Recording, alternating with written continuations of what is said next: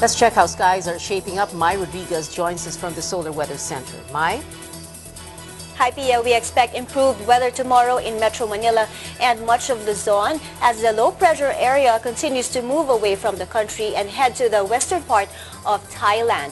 This LPA is showing signs of weakening, and we just see spotty rains and thunderstorms tomorrow in the metro. Same for Tagaytay, Dagupan, and the rest of the northern provinces. Temperature highs there at 33 degrees Celsius, much cooler in Manila and Legazpi at 24 to 31 degrees Celsius. Expect less rain tomorrow for Luzon, save for some showers in the morning. Moderate rains for the west and central Bicol, but the eastern coast may see heavier rains. Also rainy weather for Palawan because of the enhanced southwest monsoon. Central and southern Visayas may see moderate rains, while we see nice weather for Mindanao tomorrow evening.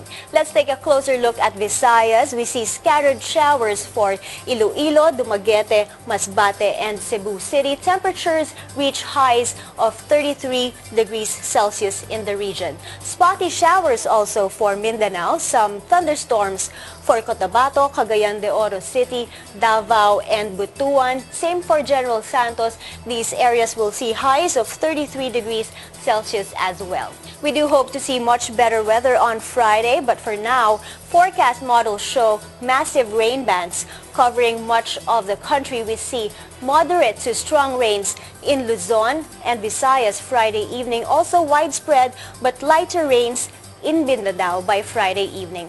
We see no threat yet from the low-pressure area to the far east. It's still disorganized, so it's hard to tell whether this system will enter the Philippine area of responsibility tomorrow night or Friday. And that's your weather. Always be informed and keep safe. Pia?